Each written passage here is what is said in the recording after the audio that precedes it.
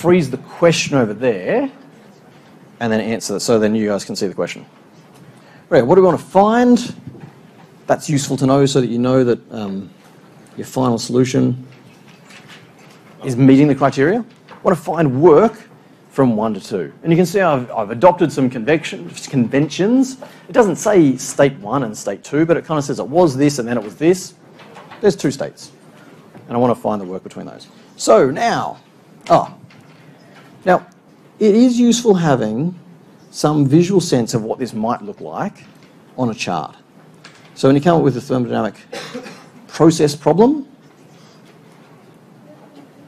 and you can draw this down, I think there's some utility in that.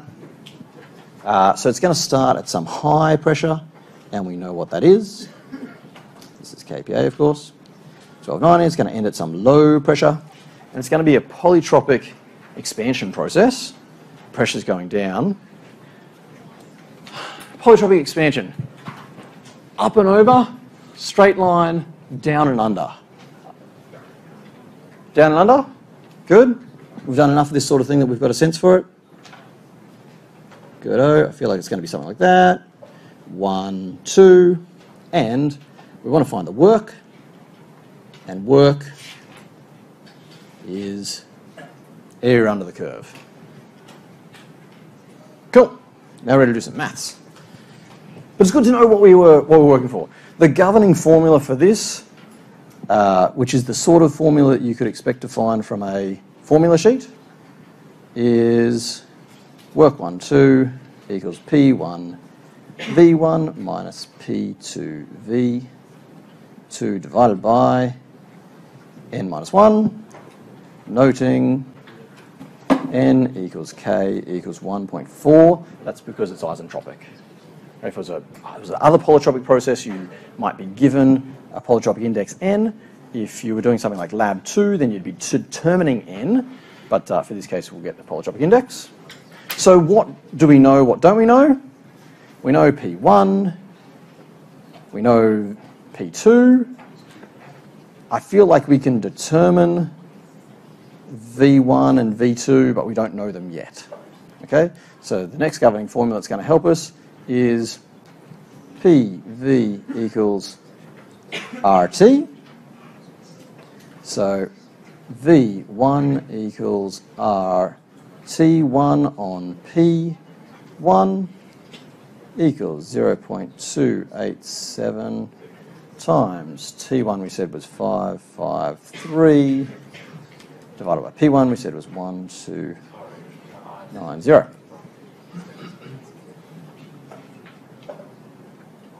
Cool. Yes. How do you just write PV equals to RT?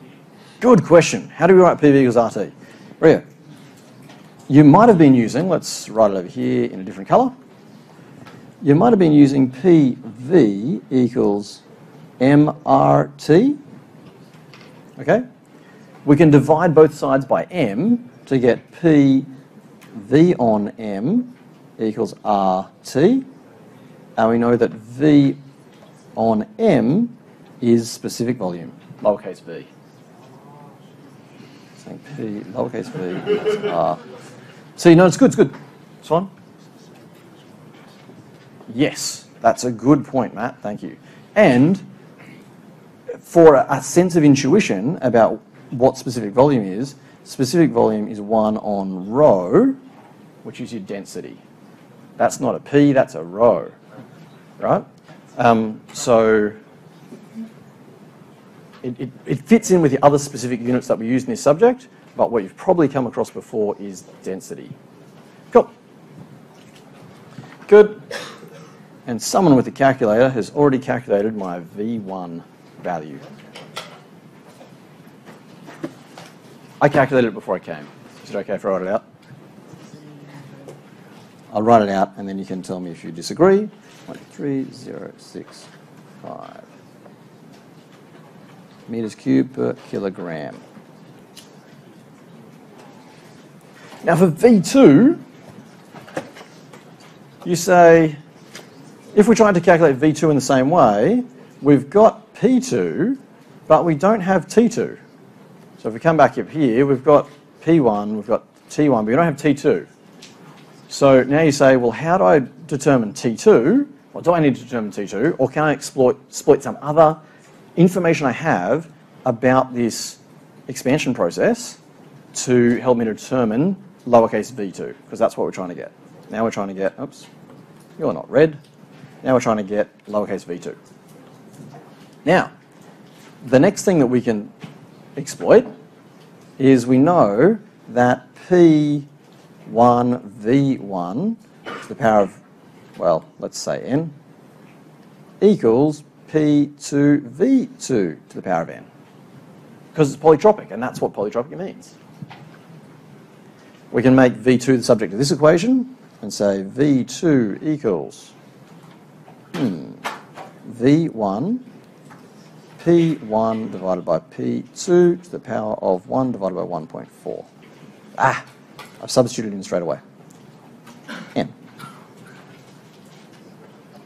equals 0.123065 times 1290 on to 10 to the power of 1 divided by... Now I can substitute in the number.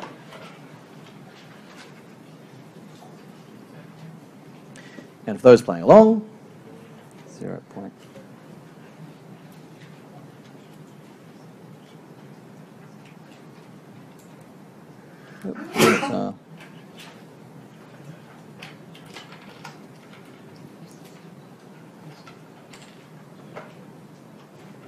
All right.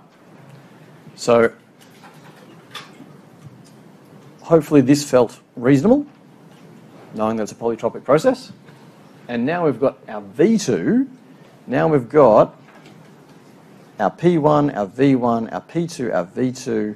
That's just a 1 and that's an n. So it feels like we've got everything we need for this equation. And we can just say work 1, 2 equals 1290, 1, 2, 3, 0, 6, 5, minus 2, 10, 6, 5, 5. Yep, good.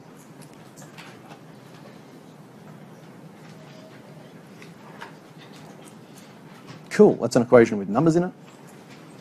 So we can answer that.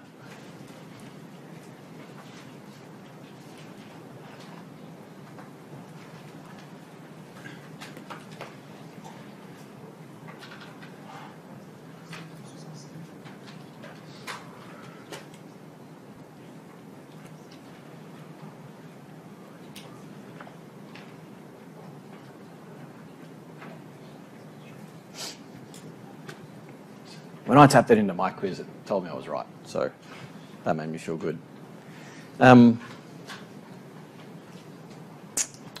originally, because I'm dreadful with remembering formulas, because I tend to derive them on the fly, as I said, I originally had 1 minus n underneath this as the, I'm going to call it the denominator of this fraction. And what I ended up with was a negative number. But then, and this is why I'm a bit lazy with formulas, because I feel like I can derive them on the fly, then I went back to my chart and said, hang on a minute, the volume's increasing. If the volume's increasing, the work must be positive. And so I knew that I had gotten a negative in my governing formula, and I took that negative out and got the right answer. Stephen? Yes. Just wondering, You're offended by that? No. What's the convention between expanding gas? Is it the system? Like, are you saying the system's gaining work or something else is gaining work? Yes, it's good. So the work is positive, right? So work is positive. Is the system gaining work? The system is doing work on the surroundings. Okay. And thus there's positive work. Okay, just wondering how that goes. No worries, yep. If the surroundings are doing work on the system, it's negative work. If the system is doing work on the surroundings, it's positive work. And the reverse is true for heat. Cool. That's the process. Were there any questions about that? It was the most, can we talk about this question? So I assume there was lots of uncertainty about it. Hopefully that was a pretty clear run through. Kavan has a question. No, you guys go. Yeah, go. If it's not known what process is like how do you determine what process is being undertaken before you solve the problem? Good. So the question was, how do you determine what the process is? And the process is a reversible adiabatic process, which is isentropic.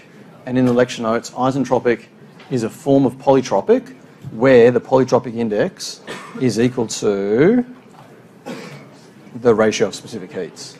So that's something you know about isentropic expansion within a gas. So basically, you just go revert to polytropic if it's not one of the other ones that we covered that's specific. You really need to think about it. And the next question we're going to do, it doesn't specify the process, and so we need to think about what's going to happen, and that will help us determine what the process is going to be. But yeah, so if it's isentropic for a gas, it's polytropic with N equal K. If it's, isobaric, it's isobaric. Yeah. So yes, that's something you need to know. Something you need to learn. Yeah, that's true.